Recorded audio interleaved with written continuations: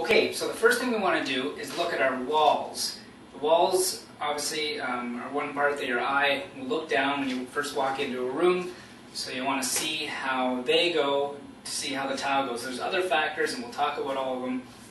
At the start we'll talk about this is the main wall, so when somebody walks into this room they see this wall first.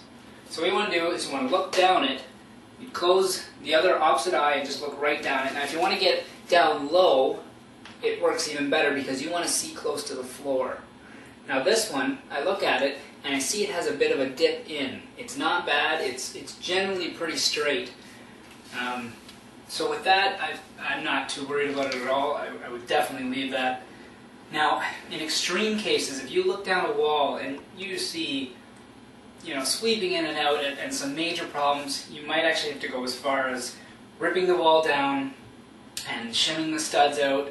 It's up to you. It's a big job, but somebody at a home building center will be able to help you out with that if you have any questions about that. That is a big job, and generally I advise against it. It just adds a lot of work to your whole project. Finding out whether or not it's bowed or wavy, so know if you can check for square. Now in this case we actually can't. There's two reasons for that. One is that the wall does bow in, so really if you try to check for your square, the numbers wouldn't really be right anyways. The second problem is this wall doesn't continue. You have a tub here, so to check to see, I'll explain how to do it in a second, but to check to see you need an area of 3 feet by 4 feet and then 5 feet across, and you really don't have that here, so it's not even worthwhile.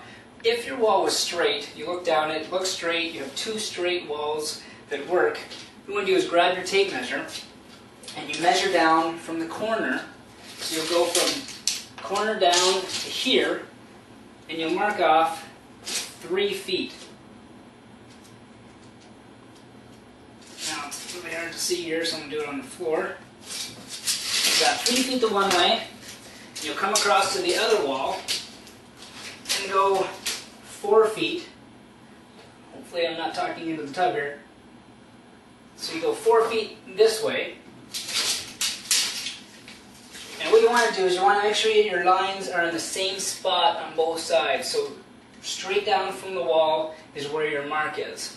Then you want to take your tape measure and you measure from one side. I'll try and do this so that you can see it well. One side of the mark,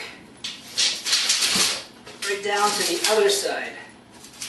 So you want to make sure you keep it and measure on the same side of the tape measure. It's very important. You can change the whole thing by an inch if you were to have the one mark on one side of the tape measure and the other mark on the other side. It'll completely mess up your numbers. So here you come across, and now from what I see, the numbers are way off. I'm about 4 feet, 11 inches and a half. So half an inch. That's pretty far off. But what I was saying before about the bow is that it completely throws your numbers off anyway. So I wouldn't even bother doing this it's called the 3-4-5 triangle. Now if your room is bigger, you would just double your numbers. So you'd have 6, 8, 10, and you would just do that. You'd keep doubling your numbers as the room gets bigger so that you'd know the full square. Your general rule is you want to keep within about 1/4 inch to know for your square. There's no hard and fast rule whether or not that's good enough or not, but it'll help you to know when you're laying your tiles whether or not you can just, whether you have a good square wall straight, you can just lay them straight, you don't have to worry about anything. If you do have out of square, you have some more issues for laying out your tiles. It's not a huge deal, and generally you can get around it, but like I said before, in extreme cases you might have to rip out walls.